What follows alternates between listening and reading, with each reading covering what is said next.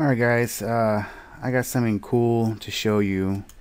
This one is going to dabble a little bit in, I guess you could say home automation, except there's a little difference with what I'm doing. I have a Belkin Wemo. If you don't know what that is, it's basically Z-Wave home automation alternatives. I have this particular one right here, but I also have, I'm going to buy this one probably tomorrow, but then I also have this one with the motion sensor. Now these plug into your wall and you can do all sorts of cool things, namely turn on or off devices from your smartphone. I'm using it a little bit different. I'm using a service called IFTTT. Now what that is called if that then this. That's what it's abbreviated for. It's IFTTT. It's if that then this. So let me show you real quick.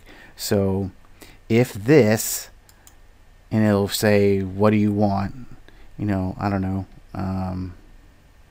let's say if I get a text message, oh, bad example. Let's stay on page. If I can hear you. Go to sleep. Entering sleep mode. Say wake up to start recognition. Okay. I can hear you. If you know I get a new photo that's tagged, or this is just one out of many differences you can do. So if I get tagged in a photo on Instagram, then this will happen. So I can, I don't know, I can choose it to send me a text message. You know, send me a text message. Anyway, you can do all sorts of really cool things.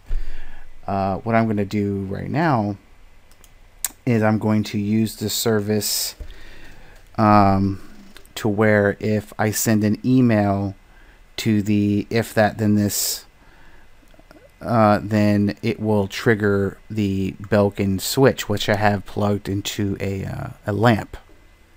Okay, and I'm going to show you that here in a moment. So basically what I'm going to get Denise to do is in the brain editor, I'm going to have her say, well, I'm going to say, turn the lamp off. And in turn, that's going to send an email to trigger@ifttt.com. And then the subject is going to be #off. Okay. There doesn't need to be a second one for #on. Like I don't need to make a separate one for on, because there's already one for off. And when I do make a second one, it's just going to be turn the lamp on from here. It's not going to be the actual in between the templates. It's just that one, because when you send it the email with a subject of off, regardless if it's off or on, it's just going to switch. Whether it's on or off on the device, it's going to just basically switch.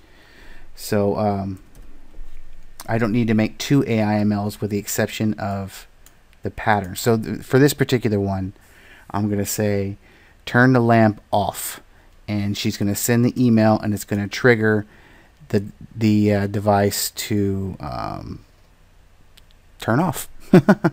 So I'm going to try it. I'm going to pause the video, and I'm going to compile the AIML, and I'm going to get my camera out on my phone, and I'm going to record it, and we're going to see if it works. Okay, be right back. Okay, I compiled the AIML, and as you can see, it's in the folder where it's lamp off and lamp on. If you remember what I said just a little while ago, it's going to send an email to that trigger@ifttt.com with the subject line of #off. So I'm going to open up Denise, and we are going to test it. Okay.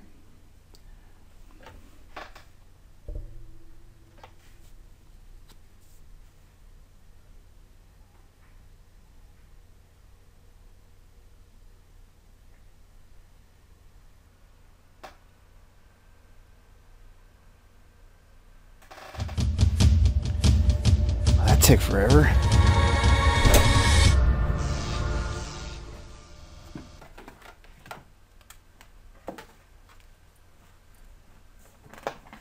Okay.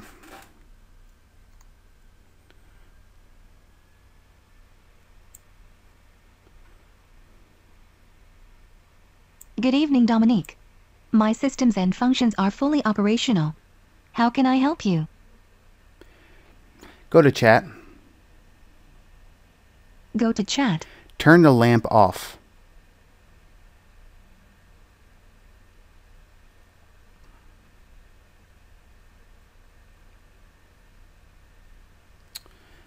Okay.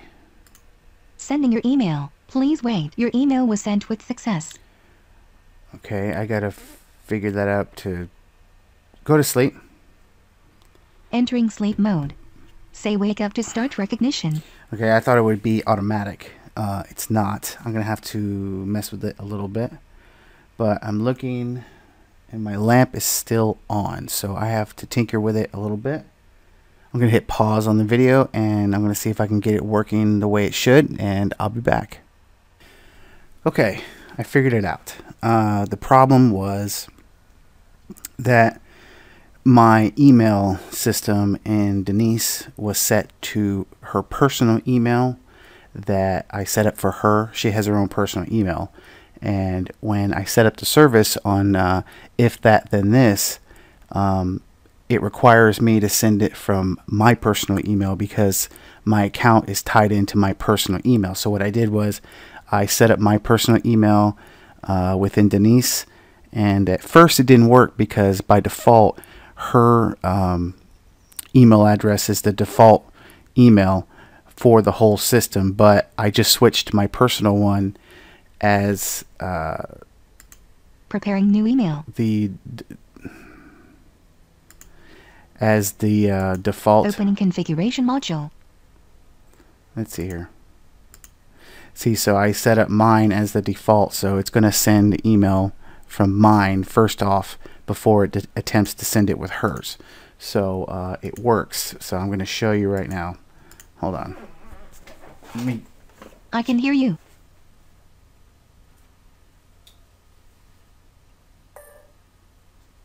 Turn the lamp off.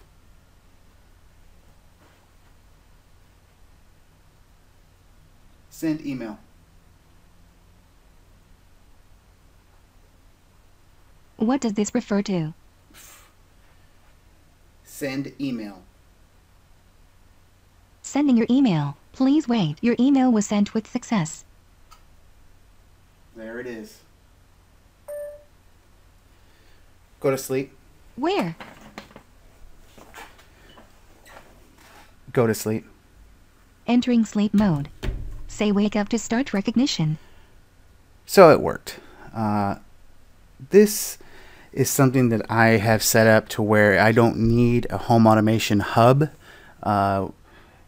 Most home automation setups require a hub of sorts, where it's basically like a control center, like it's like a brain for the home automation. This does everything over the internet, so I don't need a hub. All I need is the If That Then This service, where it doesn't matter how I send the email to the predetermined email that I'm supposed to send the trigger to. It can work without a home automation hub. I can send it from my cell phone, the email, if I wanted, and as long as it's from my personal email address, send it to the correct email address that I'm supposed to trigger it with the subject line of #off, it will work. And as you can see, it did. So just something that I wanted to show you guys. I think it's really cool. I want to say thanks to everyone who's given me lots of props on these videos. Again, I don't have much motivation to make these, but I just do it to help you guys out, to show you that Denise is not useless. You can do so many things with her, and this is just one out of many things. So subscribe to the channel, follow me on Twitter @DomOnAir, and leave a comment. Yeah, and let me know if you got any questions. Thanks for watching.